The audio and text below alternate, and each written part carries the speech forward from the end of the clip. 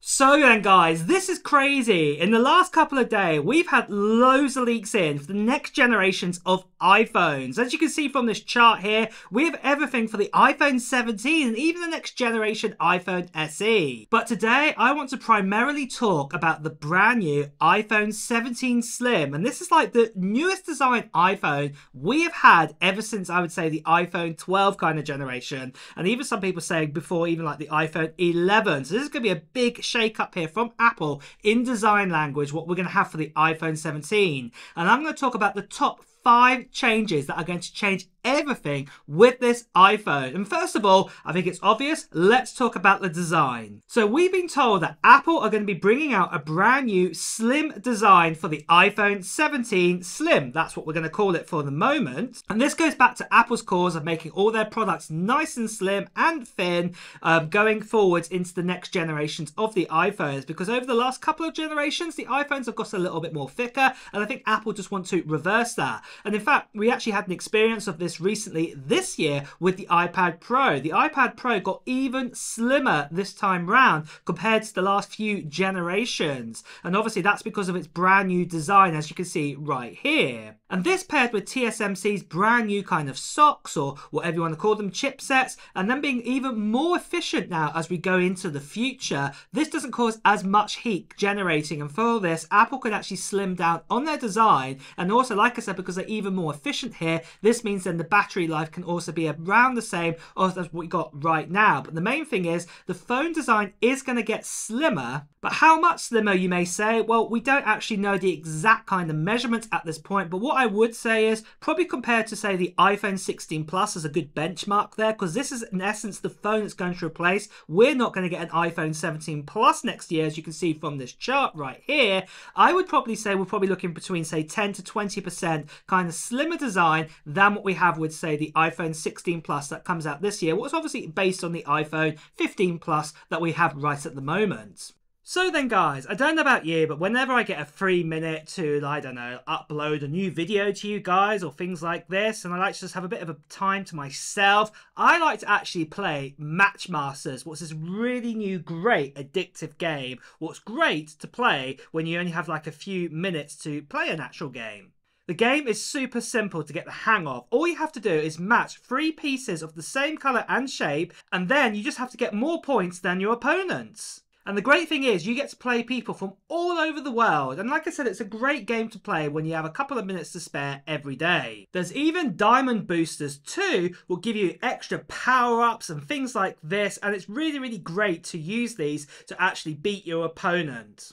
And then, like I said, when you actually beat your opponent, you get really addictive to just play another game again, especially with all of the other kind of boosters and things like that, what are really, really awesome inside of this game. And you never know, my next actual opponent to play against might actually be you if you download this game right now. So, what are you waiting for? Download the game right now, and as you've seen throughout this whole advert, you might have seen that QR code, so all you have to do is just scan that with the camera on your phone, whether this be Android or iOS, and then you can actually get the game right now, and you can play the likes against people like me and other people from all over the world. So whatever you do, make sure that you download this game right now, and all the details and more information about it are in the description of this video too. And with that, let's return back to the main video. But then moving on to the second big change is all to do with the screen technology, what's going to be in this iPhone 17 Slim. So what's most likely going to happen is this new kind of iPhone, it's going to be a screen size of 6.65 inches. And if you know your iPhone maths already, you will know this is just slightly smaller than, say, the current iPhone sort of 15 Plus or the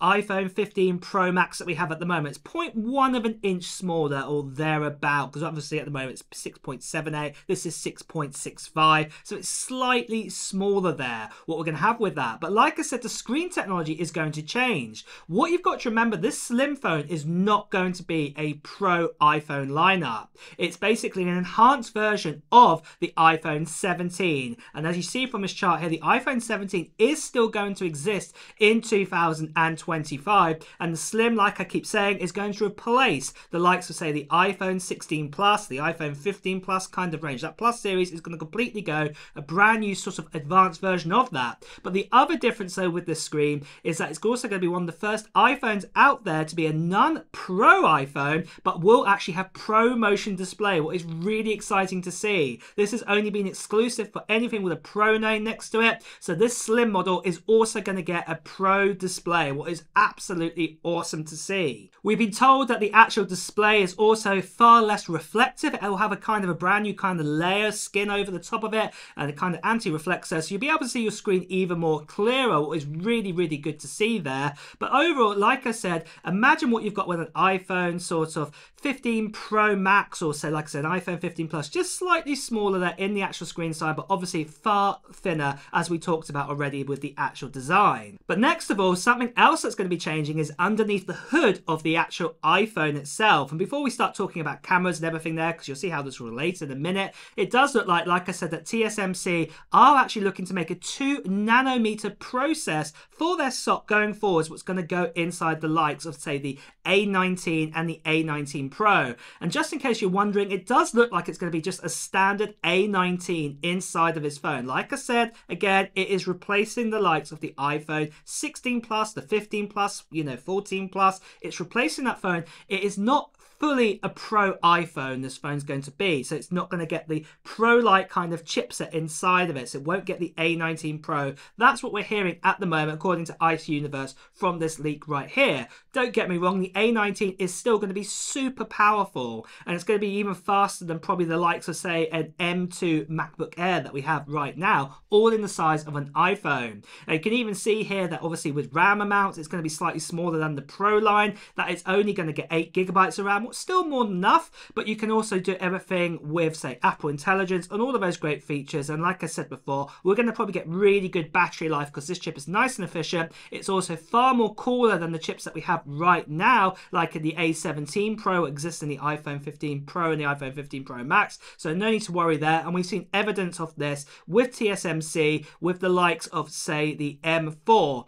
Obviously, that is made on a 3nm process, but a new version of that, and that's keeping nice and cool in a thin design. So there's a lot of confidence there that going forwards with this new slim design iPhone, that we're going to have a fast, efficient A19 inside of it, paired with 8 GB of RAM too. Then next of all, let's talk about the biggest change, that's the most obvious one on the back of this iPhone, and that's all to do with the cameras. So the cameras are going to be relocated on the back here, looking very similar, I'd say, to the Pixel kind of line. They're going to be like in a bar going across, and this will work with, say, with spatial vision and, things like this, because obviously they have to have the actual cameras kind of sort of vertical, horizontal line. They can't be diagonal. So this is really, really good here. But what I would say with this camera setup on the back, it's either going to be a double or triple like these renders that you can see right here, but what I say is it probably won't have the best cameras inside of this phone. Like I said, this phone is all about how it looks and design wise, and probably with this it's probably just going to be like something like a dual 48 megapixel camera system on the back, so kind of a 48 megapixel ultra wide and 48 megapixel kind of standard wide sort of lens on the rear here, very similar to what we're getting with, say, the iPhone 16 and the iPhone 16 Plus this year, where it's going to be a 48 megapixel wide and also 40 megapixel ultra wide too. So expect something very similar there, but obviously it will be an enhanced version of those. So what I'm saying is, if you're expecting kind of like a 10 times telephoto zoom, this is probably not going to happen. There might be like a 12 megapixel one stuck on the back, potentially on the back, but it probably only got up to, say, a 3 times zoom or a 5 times zoom, whereas, say, the Pro versions of the iPhone 17 next year would have an even better sort of telephoto, better zoom capability, and the camera lenses in that would be superior to what we're getting here. But the main difference is that the design is changing to this bar kind of design, and also very likely that the front selfie camera could also be changing, and this could be a 24 megapixel camera. And finally, this might actually be kind of like a pill sort of circle design now, far smaller dynamic island than we have right now, and maybe Apple could put the Face ID under sort of the screen kind of technology, hide it away there, and that would be really, really cool to see. But we'll just have to wait and see here as more leaks and rumors come out for this iPhone. But then for the price then, well, the good news is Ice Universe has given us a rough idea of what the price is going to be on this iPhone 2. As you can see right here, it's going to cost around about $1,299 US, and this would be for the base model. And do remember guys, this would actually effectively be more expensive than the likes of say the iPhone 17 Pro Max, will probably actually have more RAM in it, have the A19 Pro inside of it, be more superior in lots and lots of different ways, but it would actually cost a little bit less than the Slim. But though guys, before you start throwing out and going, well, how's that possible? Apple are not going to release say the Slim iPhone to be more expensive than the Pro iPhone and then yet have less kind of sort of tech specs inside of it. Well, I hate to say this, Apple have done this in the past. So if you go back many years ago, I'm talking about 16 years ago, we used to have the MacBook. This was that plastic white unibody, or even before the unibody, and we had also the MacBook Air, and we also had the MacBook Pro. And funny enough, the MacBook was obviously the cheapest. It was the plastic white unibody one, and yet that was more powerful than the MacBook Air. Yes, it was cheaper.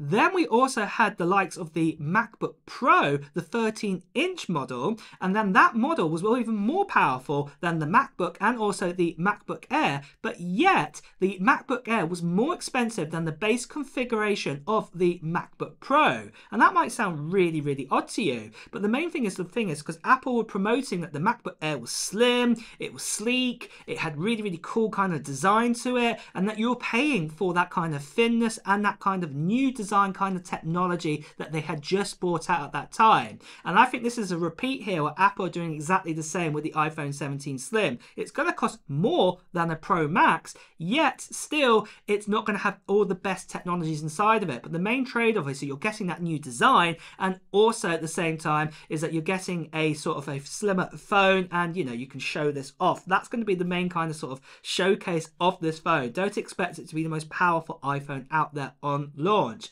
But like I said, things still could change in the future with specs and things like this. But like I said, this has happened in history before with Apple where they've done such a thing like this. So just be warned that that could happen. If you still want the best iPhone out there, it probably will be the iPhone 17 Pro Max.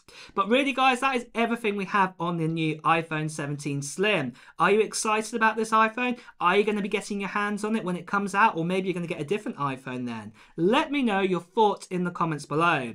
And also guys, it's time to wrap up this video, so if you have enjoyed watching it, do press the like button. Also, if you want to hear the latest Apple news, reviews and comparisons, make sure you subscribe to the channel and also hit that notification bell too. Until next time guys, I'll see you really soon. Take care. Bye bye.